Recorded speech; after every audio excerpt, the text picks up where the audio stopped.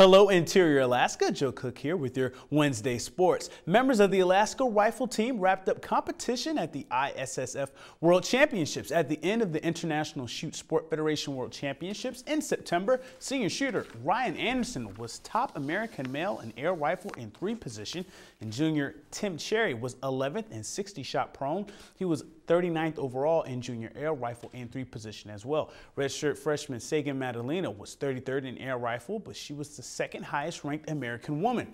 Junior Lorelei Stanfield was 4th in prone as the U.S. placed 4th in that event for the women. Anderson and Sherry will be in Guadalajara, Mexico for the Championships of the Americas October 11th through the 20th.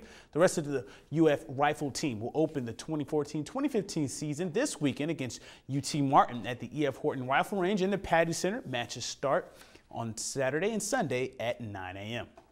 It's state championship time for high school ball sports. Cross country finished last week. State football champions will be decided the next couple weeks, but this weekend are the tennis state championships. A couple of interior players have something to prove. Here's more. In this weekend state tennis tournament, some interior athletes will be playing with chips on their shoulders. West Valley's Jared Lees won the Spokane Fall Classic last weekend in Washington, and he said it's the best he's played in his life. But Lees drew the 2 seed in the state tournament. Yeah, I'm a little disappointed just because the kid who got seeded #1 actually beat him this year, so I don't quite understand how that happened, but hey, I'm just going to use it as motivation, that's for sure. Definitely the competition in the state's a lot different this year. There's a senior that's one of my top competition who hasn't played high school tennis yet, along with a freshman who's pretty good as well. So definitely adjustment with new competition, but hopefully I can do well. Defending boys doubles champion James Kardash of Lathrop has a new partner in Brett Carlson. Kardash and Alex Jordan won the title last year. Carlson and Kardash have 2 matches under their belt going into the tournament. This year we didn't get a seed, but we got into the better half of the draw. So I still think, draw considered, we have a good shot, and I think we can do well this year. It's been pretty fun. We played like 2 matches together overall, and that's been exciting. One of them was really good, one of them wasn't. So hopefully we'll bring good energy to the court instead of negative energy. Yeah. North Pole's Dana LeMay and West Valley's Teresa Sample will start the tournament in a MAC Finals rematch. LeMay won the MAC title 6-2, 6-3 over Sample. Lydia Bierenstead and Liana Sawyer are the 2 seed in girls doubles for North Pole, and the MAC champion boys doubles duo and Tara LeMay and Kevin Blanchard of North Pole will face South Anchorage's Thomas Hanks and Alex Wong. The ASAA First National Bank Tennis State Championships are in Alaska Club East in Anchorage. The tournament starts Friday and Saturday at 8 a.m.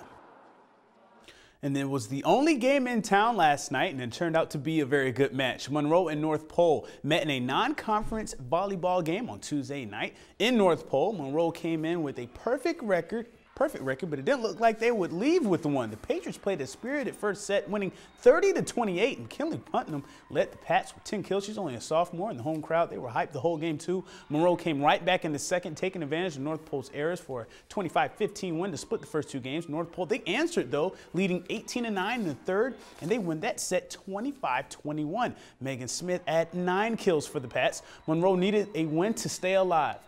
Kiana King, the freshman, responded, serving 7 straight points for a 7-0 lead in the 4th set. She had 11 aces, and Monroe would not surrender the lead from that point on. Marissa King, her big sister, went off for 24 kills as Monroe wins the 4th set 25-8. In the 5th, they started hot again with another 7-0 lead, and they win the final set 15-7. Monroe comes back to win in 5 sets and increases their regular season winning streak to 11 games. When we're back here serving and we serve one out, like we get down, but like the next few serves really matter, because serves are like, I think, one of your biggest things that you need to get over. They really matter in the game. I really am proud of the girls for the first 3 sets, and I think now they maybe know their potential and hopefully start playing to their potential a little more. We need to come into every game thinking that it's going to be one of our last games and our hardest games, and we need to play very strong from the beginning and finishing strong, not starting out weak and finishing strong.